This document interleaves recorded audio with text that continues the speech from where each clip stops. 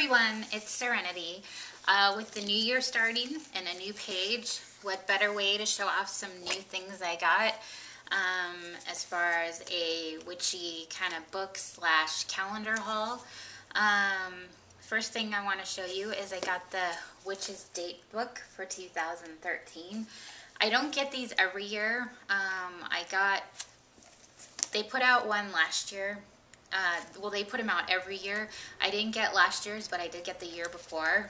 And basically what this is there's the month and the date, and then, for example, this one talks about the cold moon, and in July they talk about, there's different recipes, like there's a peach drink you can make. They talk about Mabon and what Mabon is and special like things you can do for it. So it's just the wheel, the calendar of the year basically, and different ideas and things you can do. Here's Ostara. So this is always kind of a fun, neat thing to have. So starting a new year, I decided to go ahead and get the new date book. The other thing I got was the 2013 Witch's Companion. It talks about the path to living the old ways. It talks about, for example, it says in here, when Samhain is not Halloween is one thing you can read about. Again, they have these books come out yearly, and they have all kinds of different information in it. Sometimes I do purchase it, sometimes I don't. Sometimes I might skip a couple years, so it just depends on how I'm feeling. Other chapters in this book are, for example, crystal magic, jingle bells, and witches spells. So there's just all kinds of great information.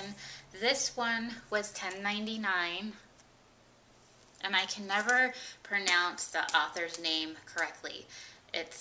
I don't even want to try, but you all know the name. I'm not even going to get tongue-tied on that one. And then this Witch's Date book was also $10.99. And I like it because it's binder style, so it's real nice, easy to flip through. There's also a lot of room that you can actually take notes and whatnot. So these are actually really helpful, just lots of information. But one thing in your practice that I can't state highly enough is you don't have to, and I hear a lot of people talking about this type of thing, you don't have to go out and purchase a lot of different tools to do your magic or wherever you're trying to go with it. Your magic is also a part of you. You don't need all these things to help you along the way with your magic. What I'm trying to say is your magic is within. So if you believe that, then there you go. Here is the Woodland Faeries calendar. I got this last year, so I wanted to get a new one. And I'll just kind of show you a couple months. This is January. It's really beautiful illustrated artwork. See, this is the type of artwork that I'm talking about. If you watched my last video on the Witch's Tarot deck, this is the type of like artwork I like on my cards, not like pictures of human faces, but it's still a really beautiful deck. Let's see. Let's look for February. February, that one's beautiful with all the butterflies and everything.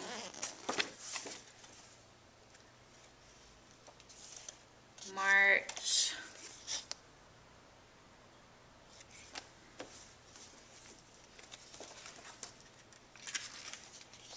April.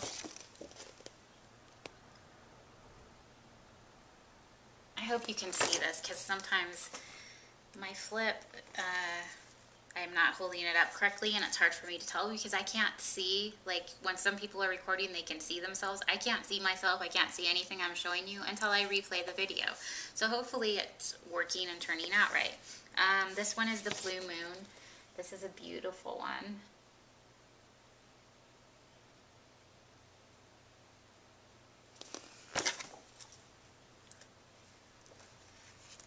June. I'm going to skip a couple just because I don't know how much time I have left on my battery. This is September. Love, love, love this one. I love anything that has to do with angels, angel wings, fairies, anything like this. I just have always really felt connected to angels and fairies and whatnot. And this is October. This is absolutely gorgeous. And October is my birthday month, so there you go. It says Daughter of Avalon. And November, the illustrations in here are just simply gorgeous. And this calendar was $13.99. Now that we're in December, it's a little bit more expensive, like before the new year starts. But after the new year, you can also find this calendar on sale on certain websites, and also the Witch's Datebook and whatnot, because they go to clearance, because it's a calendar, so it's going to go down in price as the months progress. So, and this is the artist. Her name is Linda Ravenscroft, and it talks about her in the background. Everybody's pretty much heard of her, though. So, I have something else to show you, and this kind of talks about who I am a little bit. As a person, I'm a very spiritual person, but I still celebrate holidays and everything the Christian way. I don't necessarily go to a Christian church. I don't do things, I'm not very religious is what I'm trying to say. So this is the book that I am reading right now, and this really resonates with me.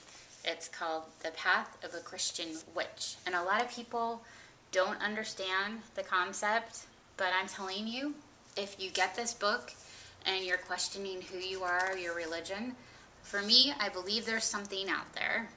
I'm not sure. I believe that there's truth in all kinds of religions. I'm not one to say I'm Wiccan or I'm pagan, but I do believe that I am a very spiritual person is what I'm trying to say.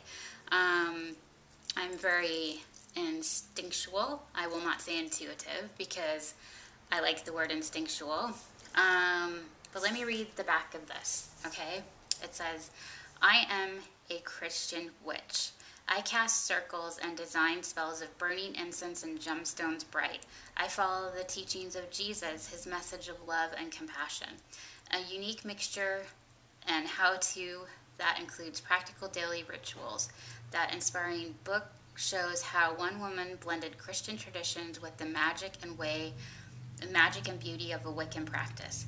Raised in a Catholic faith, yet strongly drawn to paganism, Adela St. Clair spent many years questioning and soul-searching before she found a way to blend aspects of Wicca and Christianity into a vibrant and loving belief system. Filled with personal antidotes, this book tells the story of St. Clair's journey of self-discovery and revelation, from her initial fear and guilt to her ultimate sense of peace and joy. With warm and heartfelt reverence, St. Clair discusses vital aspects of witchcraft and Christianity, as well as commonalities between the two. This book totally resonated and called out to me because my whole family celebrates the Christian way. We are not religious, don't go to church type of thing. But I've always kind of felt like something's missing a little bit in my life because, again, I am a very spiritual person. And this book resonated to me because I kind of felt like I was going against what I was raised against, but then I have that tug and that pull to something that I really feel close to and connected to. So for me, I've been delving and researching into all kinds of religions for probably, the past 5 years or so. And more on my spiritual side keeps pulling and tugging me towards paganism. So I haven't made a commitment to anything yet, but I'm going to start reading this book. Like I said, I was really drawn to it.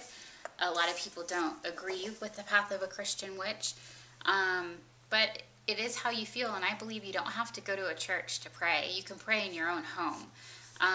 If you're living a good life and you're not, you know, committing crimes, and you're a good person in general, you know, you're going to get rewarded for that.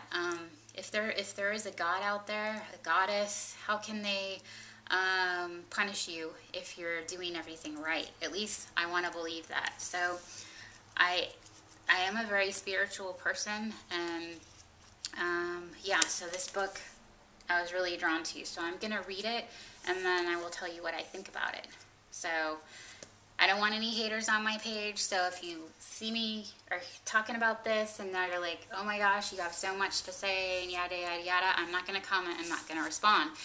It's what I believe in and what I feel. It's about me, it's not about you. I'm just sharing my views and expressing how I feel to maybe help somebody else that might be conflicted like I am. So, and that's that. I don't need anyone to try and tell me that, oh, you're doing something wrong, this is how it has to be. It's not how it has to be. It's how I feel and how I maybe want it to be. I've done a lot of research and studied a lot about different religions.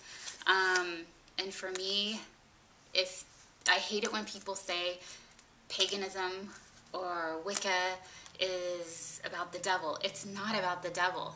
It's no different than somebody that is a Christian that is doing harm and doing something wrong. It's just how you go about it is what I'm trying to say. You can be pagan or Wiccan and be a fabulous person in life and be a good person to look up to, and have lots of positive things in your life. Just because you believe in something, that doesn't make you a bad person. One thing that is kind of funny that has always resonated with me when people say, oh, the pentacle is evil and all that. Well, hello, people. What kind of badge do our police officers wear? They wear a star. So you can think of it that way. Their symbol of being a police officer, they're wearing a star. So, I mean, you know, it's all about how you live your life and how you go about the things you do.